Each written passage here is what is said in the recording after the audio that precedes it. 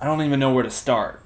I'm just gonna say, don't buy the GoPro 6. Recently, I just purchased the 6 as an upgrade to my 5.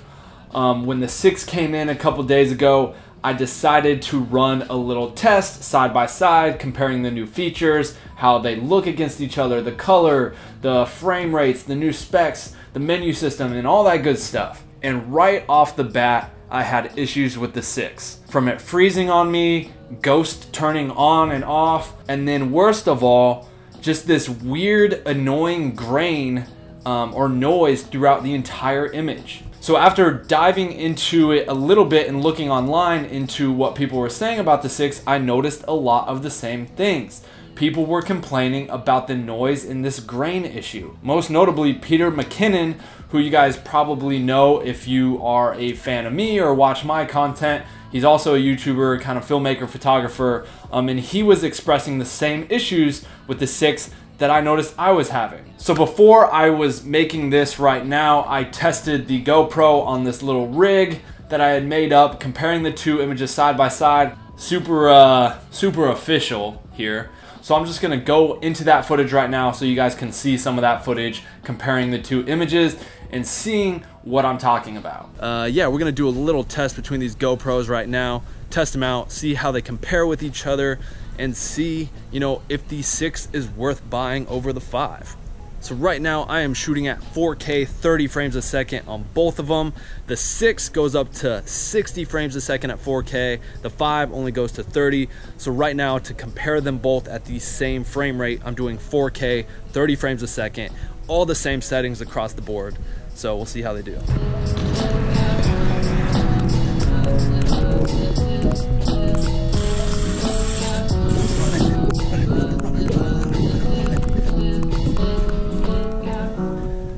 Trying to see how the image stabilization between both of these are as well.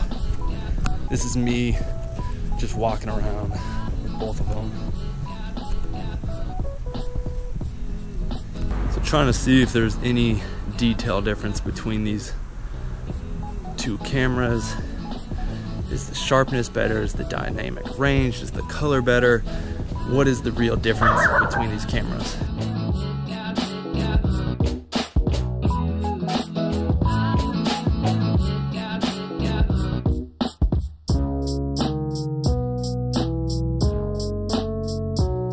Alright, so now I switched up the settings. I got both cameras running at 1080 resolution. We have the 6, which is set to 240 frames a second, and we have the 5, which is set to 120 frames a second. So that's a new feature on the 6, is that it goes up to 240 frames a second, double of what the 5 was. So I want to run them both simultaneously and see how much better or different not only the image quality is at 1080, but also the slow motion, the difference between the two cameras. So yeah, let's test it out.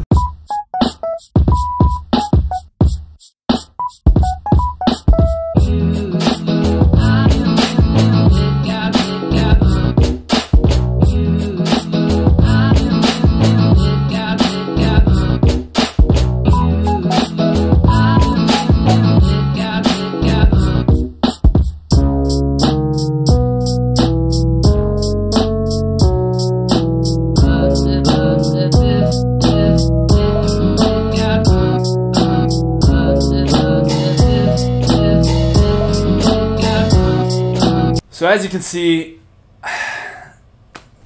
I just don't know what happened. Why would you put something out that wasn't battle tested?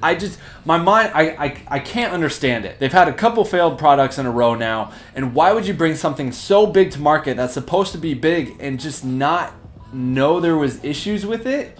Or they knowingly knew there was issues with it but decided to put it out anyways because they're hurting for money? I just don't know. So in my honest opinion, I would just stick with the 5. Don't buy the 6. It's not worth it. Just wait for them to either come out with a newer version, a fixed version of the 6, or just buy the 5 and rock with that. Thanks guys for watching. Hope you guys could appreciate the video. Drop a like, comment, subscribe. Check out all the other videos we have on this channel, from music videos, travel videos, tutorials, behind the scenes of music videos, commercials, films, all that good stuff. I'm Jakob Owens for the Buff Nerds. Peace.